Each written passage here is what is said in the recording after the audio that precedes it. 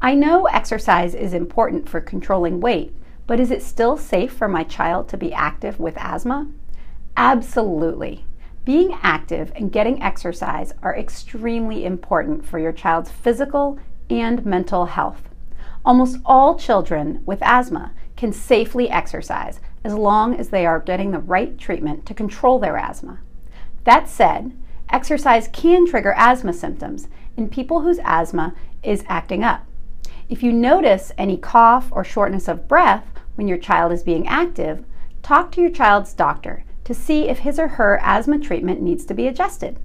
Not only will this help your child get more exercise, but it may also help prevent a worse asthma attack later.